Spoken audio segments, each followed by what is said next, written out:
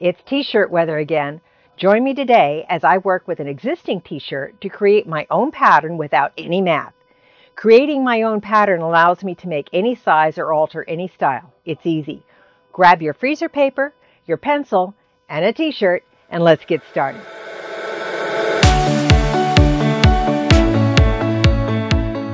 Okay, to start with, let's make the pattern. Now, patterns have gotten way out of line as far as expense goes. So we're going to make a t-shirt pattern using nothing more than freezer paper, okay, and a t-shirt that fits. Just folded my t-shirt in half, and I'm going to lay the fold along one cut edge of the freezer paper. I want to make sure that I've got at least an inch beyond the bottom of my t-shirt because that's where the hem's going to be. So this is along the fold or the edge of the paper to start. Then all I need is a pencil. And if you wanted to use a ruler, you could. I'm just going to freehand this, giving myself about half an inch to an inch from the seam allowance here or where the seams match. I know I have to add a seam allowance, so that's why I'm making it just a little bit larger than the actual t-shirt. So, okay, and come right up to the arm side like that. Now my arm side, or the opening for my arm, I am going to cut a sleeve for this. Let's fold this back. I'm just going to give myself some allowance for the seam and go right up here to the shoulder. Okay. Give yourself some allowance for the seam.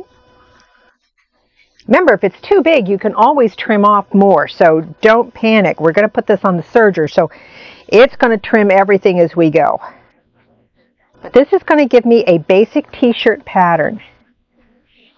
Okay, now I do have of course, a neckline here, and what I'm going to do, something a little different, because rather than do a ribbing at my neckline, I'm just going to fold it down and stitch.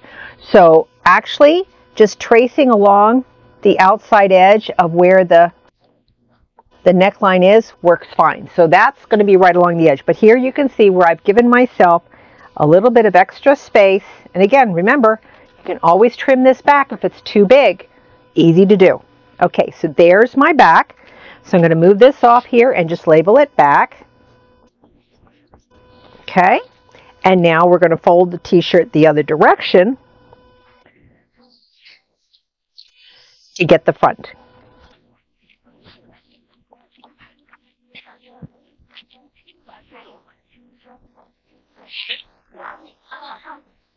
You can, if you want, use the same piece of paper, but this time all you're going to do is give yourself the front neckline.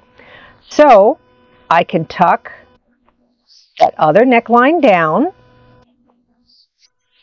That's the very back. We're just going to tuck that in and get it out of the way. And then I have, starting at the same place, I'm going to just give myself that little scoop line, and then I have my front neckline. And we can do the sleeves the same way. We're going to get one side here, and we're going to mark the center and the center. I want to give myself a hemline, again, because I'm not going to use a ribbing. I'm just going to turn it up. Okay, and then I'm going to give myself a little bit of seam allowance here at the edge. So I've got my ½ hem and I've got my seam allowance built in. Now, since this is half, I'm not going to have a lot. I can just fold it over and trace it, or just cut it on the front and mark it as the fold. Okay, then the only thing else I need to do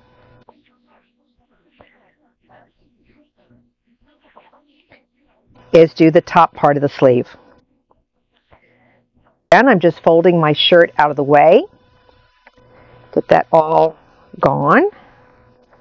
And make sure that the sleeve is laid nice and flat. And it is. Okay, for the seam allowance. And here is my sleeve. So I've got my sleeve and I've got my front and my back. Now just cut this out and I can go ahead and get started with cutting my fabric.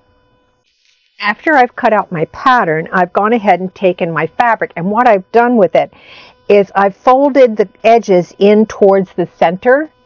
So I've got two folds, one on this side and one on this side. Okay, and then I can take my pattern piece we just cut out, lay that along the fold. And if you wanted, since this is freezer paper, you could press this onto your fabric and cut, or you could just go ahead and use magnets or whatever you've got. I don't like to use pins because it tends to wrinkle whatever it is I'm trying to cut. So I just use weights, and then I can take my rotary cutter and go right around the edges. And there's my back. So I'm going to go ahead now and cut out my front. I'm working with an all-over print. There's no direction to it. So I can flip my pattern going the opposite direction to cut the other half of my shirt. But if you're working with a one-way directional pattern, flip the pattern over so that you have the pattern going all the same direction on your t-shirt. By cutting the back first and doing the higher neckline, now when I'm doing the front and need to cut the lower neckline, I can cut right through the pattern piece and get my neck. Now that your pattern is ready, cut out your t-shirt and sew along with me in my next video in putting your t-shirt together. We'll be using a cover hem and a serger. There are even some tips on how to unstitch a serger seam. We'll look for you next time on Susan So Creative, where it's only wrong when it doesn't work.